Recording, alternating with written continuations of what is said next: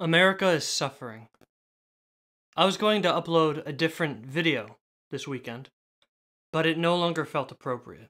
It points at an issue that, in the wake of George Floyd's death and the incredible protests that are going on, absolutely pales in comparison. So I'll be uploading that next weekend. I want to talk about this instead, but before I do, I want to ask you a favor. Regardless of your opinion on the rioting, or ACAB, or all the spicy discourse that's been floating around, I think that we can all agree that George Floyd did not deserve to die. We can agree that criminal justice reform is needed and that America is sick. So I'm asking you to please donate to charities like the Minnesota Freedom Fund and Reclaim the Block, charity whose proceeds go to helping disadvantaged communities in the Minneapolis area. And I'll provide links in the description below to charities like the ones I named that you can donate to. Even so much as $1 can make a difference. So I implore you to do that. Even so much as $1 can make an impact.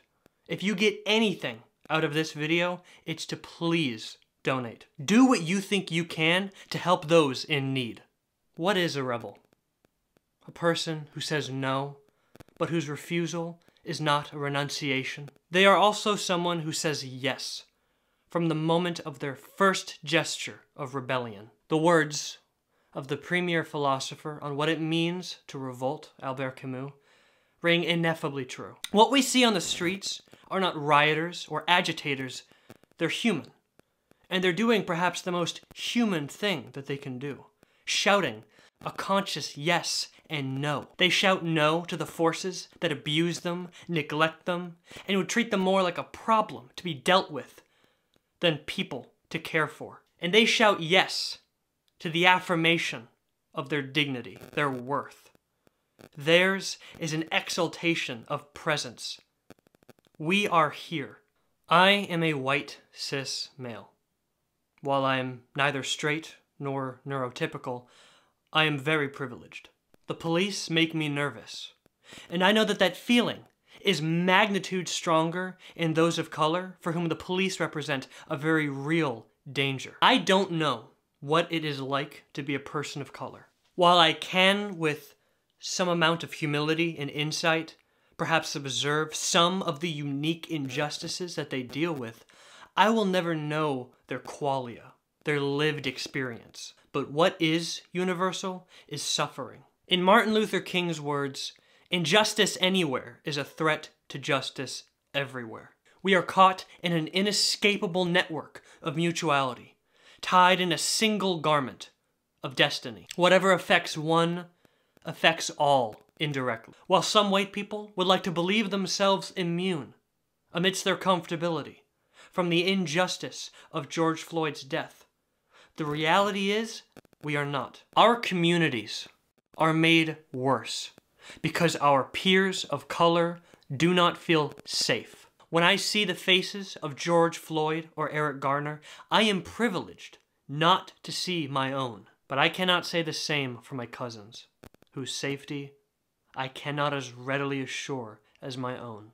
Philosopher Frantz Fanon wrote of his experience as a black protester, "When we revolt, it's not for a particular culture. We revolt simply because, for many reasons, we can no longer breathe." Those last few words, coincidentally paraphrasing the last spoken by Garner and Floyd. If you've watched this far, it's because I assume that you care about what I have to say. So I'm going to be very explicit about what I'm going to say next. Condemning, tone policing the protesters is stupid. Rioting is ugly, yet it does not match the standards of ugliness established by that which it opposes. Police violence, systemic discrimination, there is your ugliness. Martin Luther King called rioting the language of the unheard for a very good reason. The unheard will not allow themselves to be pushed further and further into some self-abased suicidality. There really is a point where enough is enough. Where ugliness from the powers that be really do necessitate some ugliness in response. To quote Camus again, something I'll be doing quite often in this video, the spirit of rebellion can only exist in a society where a theoretical equality conceals great factual inequalities. If ugliness is being combated by ugliness, then you may ask, why aren't we condemning them both? An eye for an eye makes the whole world blind. But you are already blind if you believe that the police and the rioters are comparable. Because there is a paradoxical beauty found in the ugliness of rioting.